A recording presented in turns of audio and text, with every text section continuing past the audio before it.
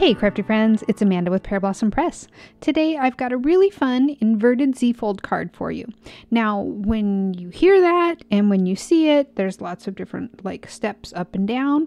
It may look complicated, it may sound complicated, but I promise this card is not hard to make. In fact, I've got a PDF that's got all of your cut and score lines. There's only 2 cut lines and then a couple score lines.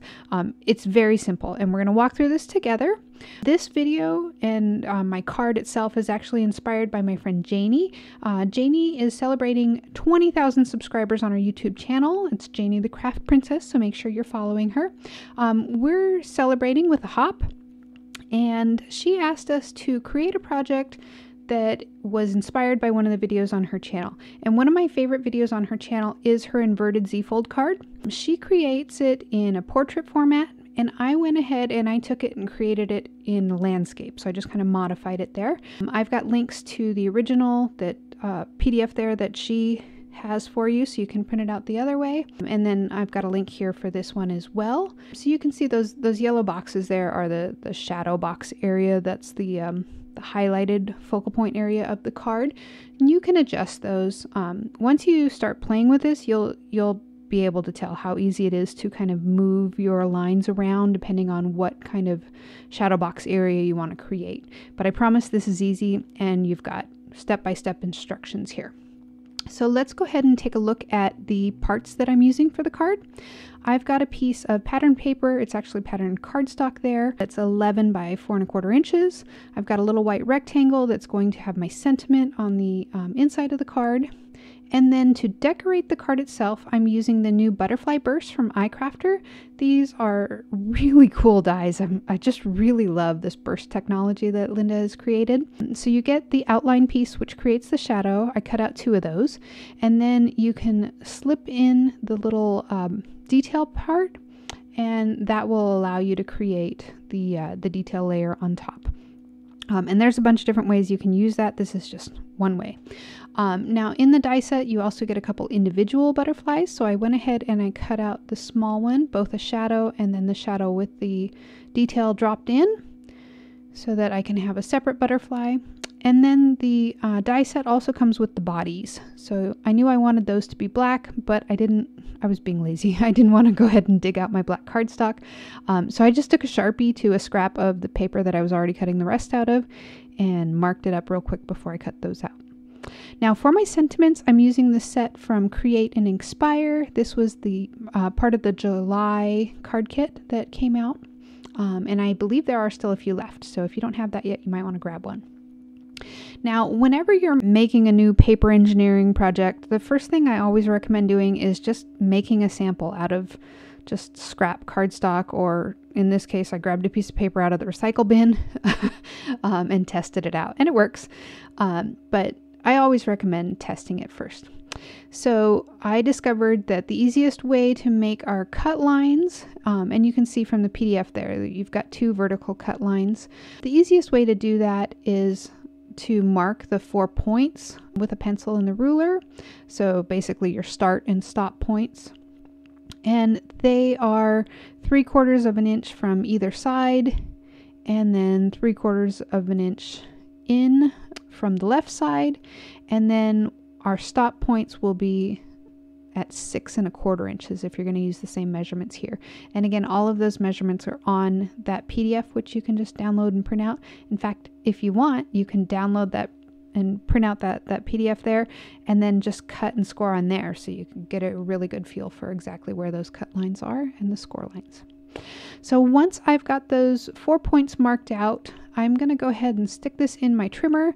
Now I have a rotary trimmer. That means it has the little round blade that rolls around instead of the little pointy kind of trimmer. If you have that, that would actually work better because you can control exactly where you start and stop. But I'm just going to use my craft knife to make sure that I don't go beyond those points. So I used the rotary blade to cut most of the line, and then I just took that little craft knife and made sure that I got right up to that point, because I do want to kind of be pretty exact there, otherwise it could tear if you're off in one direction or another.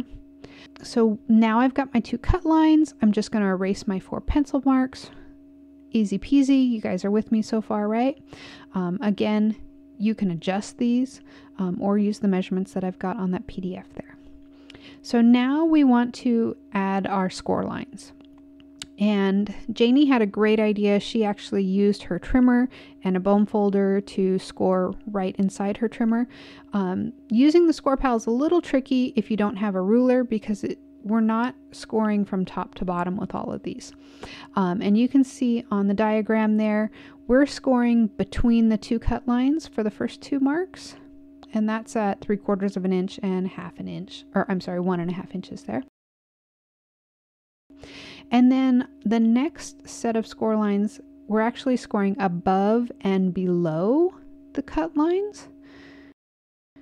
And then we've got one more score line that connects the two cut lines at 6 1/4 inches, but it's again right between the two cut lines there. And then this last score line is actually top to bottom at 8 1/4 inches there. So now you can see, it's a little easier to see on the back side. Our score lines are in place. And on the diagram, you can see M's and V's. The M's are for mountain folds, the V's are for valley. And I'm just going to kind of follow my little diagram there and go back and forth. Mountain fold, you kind of fold away from you, and valley fold, you fold up towards you so that you create a V. And as I'm going, I'm just going to kind of make sure that I'm making everything square. And I want to make sure that those 2 points that stick out line up with the end of the card, the far right side of the card. And I'll just kind of hold them in place with my fingers to get them exactly square. And then I can come back in with my bone folder and reinforce those folds and make sure that everything lines up nicely. But see how easy that was? You can totally do this. It's not hard. So now it's just a matter of creating the decorative pieces to finish up our card. For the butterfly bursts, I decided that I wanted color underneath the decorative pieces. I thought that would be really pretty. So on the shadow layer, I'm just going to go ahead and kind of use my pencil to sort of map out those little areas, just so that I can color them, and so I don't actually get, one color going into the next butterfly. And then I'm going to grab my Corrine markers, and do you like that little bag that they're in? This is a brand new Pear Blossom Press exclusive item. I actually made this with Kathy Rakusin. Those are her top 10 coloring tips on there. And the bag just kind of collapses down while you're using it, and then it pops back up and zips up. So I think these are a lot of fun and really handy. I am just going to go through and pull out a couple different markers. I haven't swatched these yet. I really need to, but I just have been having fun playing with them, and I haven't swatched them. So I am very quickly and without any finesse adding color to the shadow layer for each of the butterflies, and I'm just speeding through this here. Again, I'm not even worrying about getting a smooth, solid coating there, because so much of it will be covered by the detail layer. And once you have the pieces sitting on top, all of the streaky lines disappear. But I did decide that I wanted a little bit of a shadow, more depth in the center of the butterflies. So I just grabbed some markers in colors that are slightly darker and kind of flicked out from the center for each of the butterflies. And for that deep dark purple butterfly, to get a good color that would not be way too dark, I used an olive green, a dark olive green. It actually worked really well. For the rest of the colors, I just kind of grabbed a slightly darker color in the same family. And once I did those, I'll just put my markers away. See how it zips up? These are fun bags. Once I've got those, I'm going to look at the back, and I wasn't sure how much color would bleed through. That's why I went ahead and I cut the second shadow piece. If there was a lot of bleed through, I was going to layer those up together and then just kind of glue that on the back. But since I don't need it, I'll tuck it into my pocket with my dies and then save it for next time.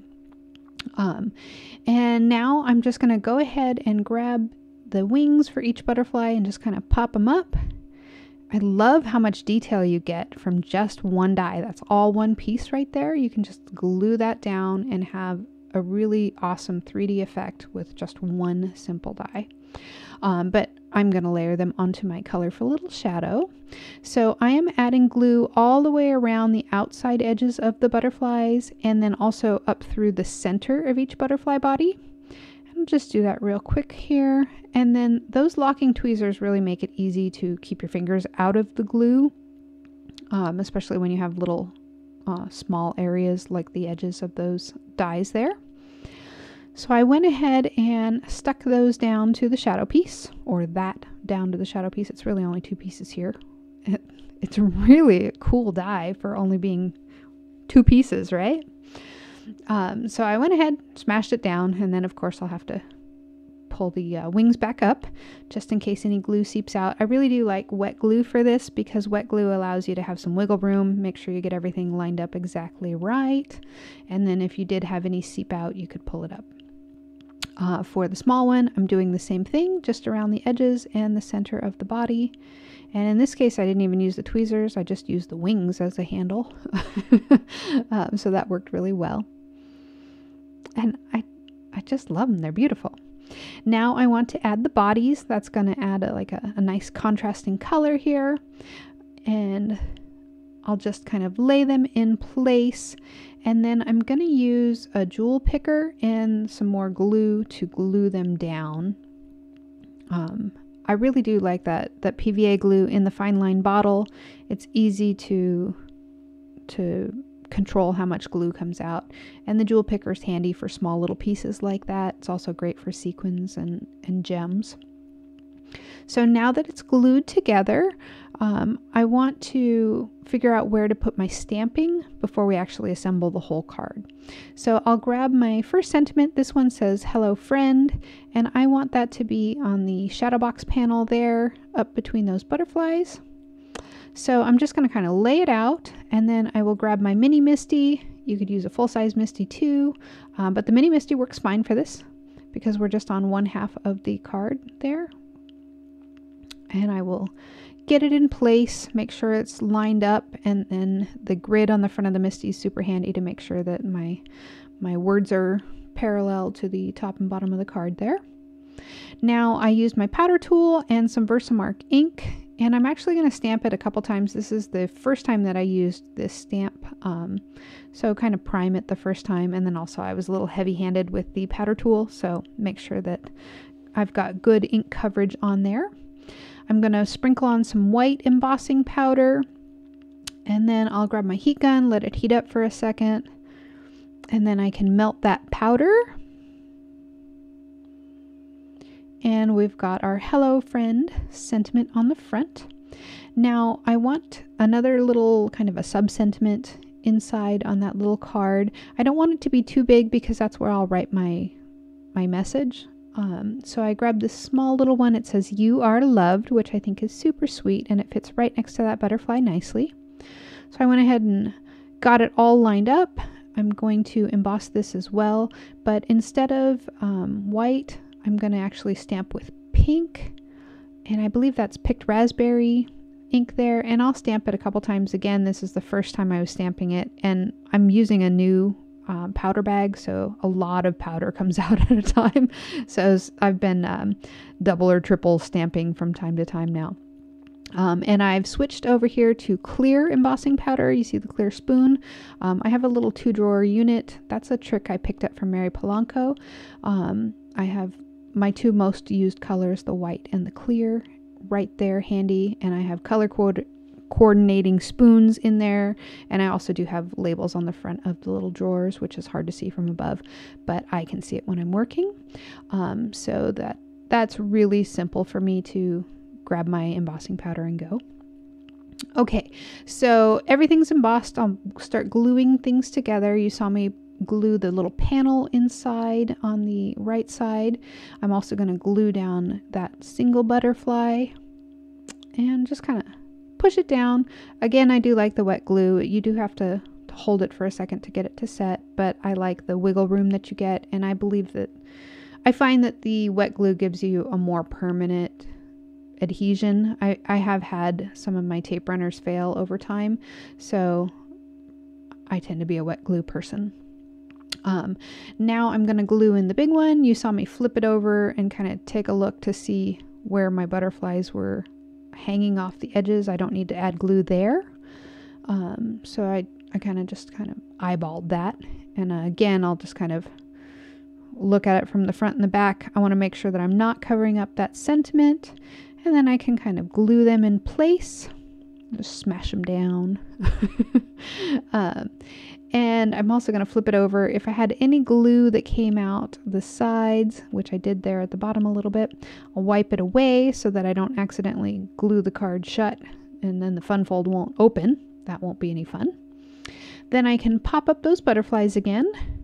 And look at how beautiful this card is. We're almost done. I just want to add a couple shimmery details. So I've got some of these gems from HAI. They are beautiful. They have great dimension. And then I grabbed a shimmer pen and I'm just going to go ahead and add that to the colorful part of each butterfly. And because those markers are water-based, I was kind of cleaning off the shimmer pen in between because it can pick up water-based color. But you can sort of see some of that color there. And you can see it all a little bit better here. I love how this card turned out. I think it's really pretty. And it looks really kind of complicated and hard, but you saw how fast and easy this comes together, right? It's even pretty from the back. So remember that today's video is part of Janie's 20K hop. And there are lots of prizes, so make sure that you comment as you hop along with us, and let us know if you are in the US or if you're abroad, because some prizes are only open to certain residents. If you are new to my channel and you like today's video, go ahead and give me a thumbs up and consider subscribing. If you click that bell, you won't miss any new videos from me. After you're finished hopping, come on back. I've got a few more videos to share. As always, my friend, thanks for watching.